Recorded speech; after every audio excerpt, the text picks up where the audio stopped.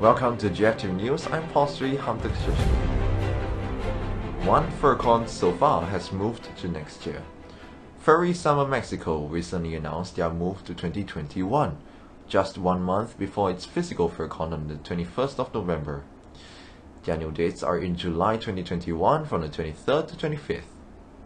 With that, you have a total of 88 cancelled, 1 deferred, 3 to hold this year, and 28 physical FurCons completed. More FurCons are starting to go virtual in the year-end. Here are some updates on virtual furry events. Midwest Fur Fest announced Thursday a virtualized FurCon live streaming from the 18th to 20th December. Applications for panels, DJs, and dance competitions are currently open. To the west, Anthro Northwest announced a 1-day-long VR convention taking place on the 26th of December, running from 10 a.m. to midnight local Seattle time, which is 1 a.m. to 3 p.m. Singapore time.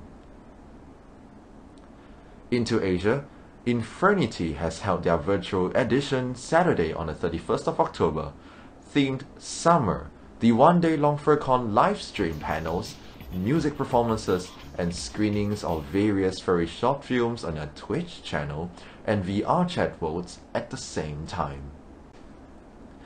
Their VR chat venue will stay open after the event.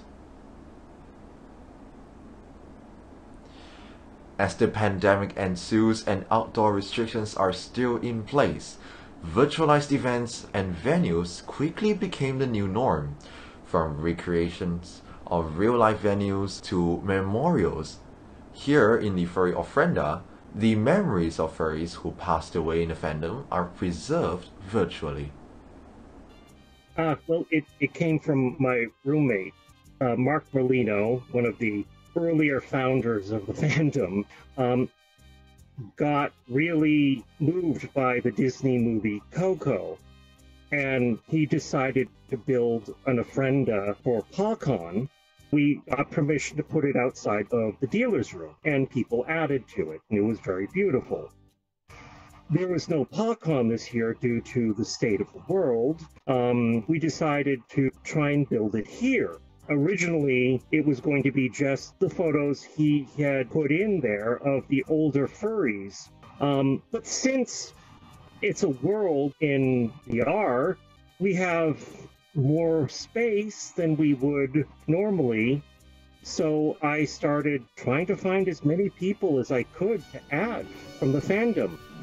We gathered around 185 people, and with the help of Brain Freeze, who got involved in this project, we pulled together very short biographies, information about the people, and we just expanded it from there.